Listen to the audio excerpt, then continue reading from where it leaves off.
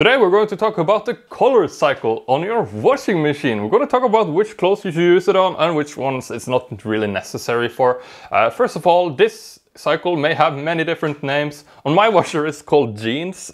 On some washers it may be called colors. Also, if it's called dark, that's also going to go under this umbrella of this color saving setting.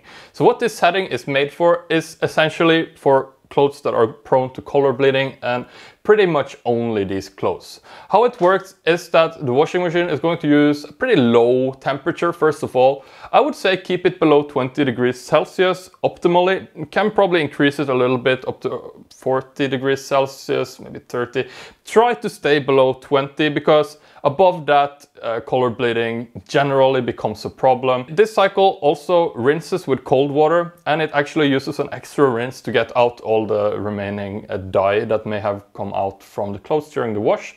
Also, it uses a gentle agitation and spin cycle to, again, preserve the colors in the clothes, right? So as you can probably gather from hearing all this, this cycle is specifically made for clothes that are prone to color bleeding.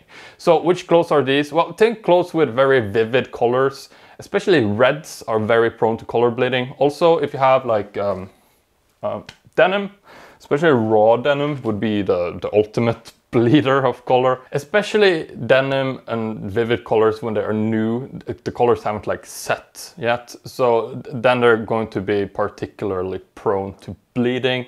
On top of this, also any synthetic clothes that are colored, that includes synthetic blends, have a tendency to bleed a lot more color than their natural counterparts. So anything besides these, I would probably just stick with a regular cycle for them, as you will get a better wash.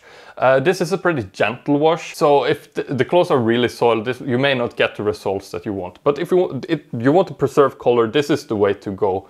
That includes colors, but also like blacks. Actually, darker the clothes are, the more prone they generally are to color bleeding. So how you would go about using this cycle, let's just break it into steps here. So the first thing you want to do is separate the clothes. So you want to separate out, you could either take the blacks on their own or really darks, and then the colors, you know, generally vivid colors on their own, and then you have the whites. They always go on their own.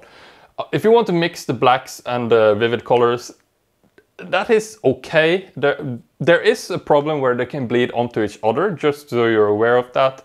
If you really want a really cool hack to prevent color bleeding, if you put colors of only the same color together in the wash, you're not going to notice any bleeding because, well, they're all the same color.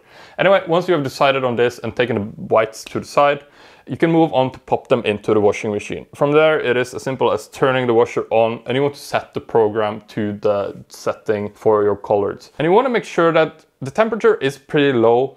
Also, make sure the spin cycle is pretty low. From there, load your detergent into the tray. For the love of all that is holy, please remember to avoid bleach. Don't put bleach with your colored clothes. Start the cycle and you are good to go. Now, if you have colored clothes that you don't feel like you need to use this cycle on, I've made a bunch of videos in the past on other cool settings that you can use.